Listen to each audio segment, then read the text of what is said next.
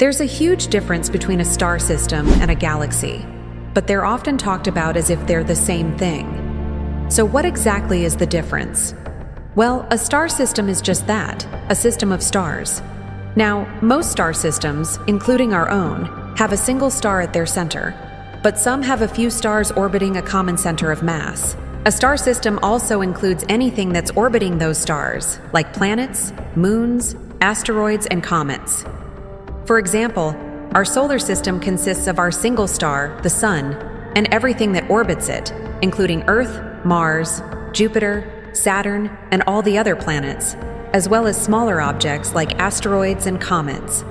A galaxy, on the other hand, is an enormous collection of star systems, all held together by gravity.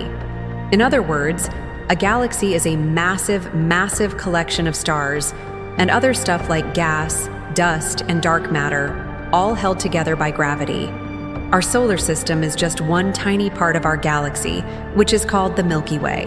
The Milky Way is home to at least 100 billion star systems, all grouped together in a flat pancake-like structure. And our galaxy is just one of billions upon billions of galaxies in the observable universe. So the key difference between a star system and a galaxy is scale. A star system is a single unit, whereas a galaxy is a huge collection of star systems. It's like comparing an individual grain of sand to a giant mountain. The grain of sand is a single unit, whereas the mountain is made up of countless grains of sand. Now, not all galaxies are the same size. Some are much larger than others, containing trillions of stars, while others are much smaller, containing only a few hundred. But even the smallest galaxies are still much, much larger than any star system.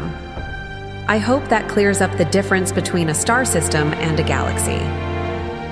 If you have any questions, be sure to ask in the comments below. And thanks for watching.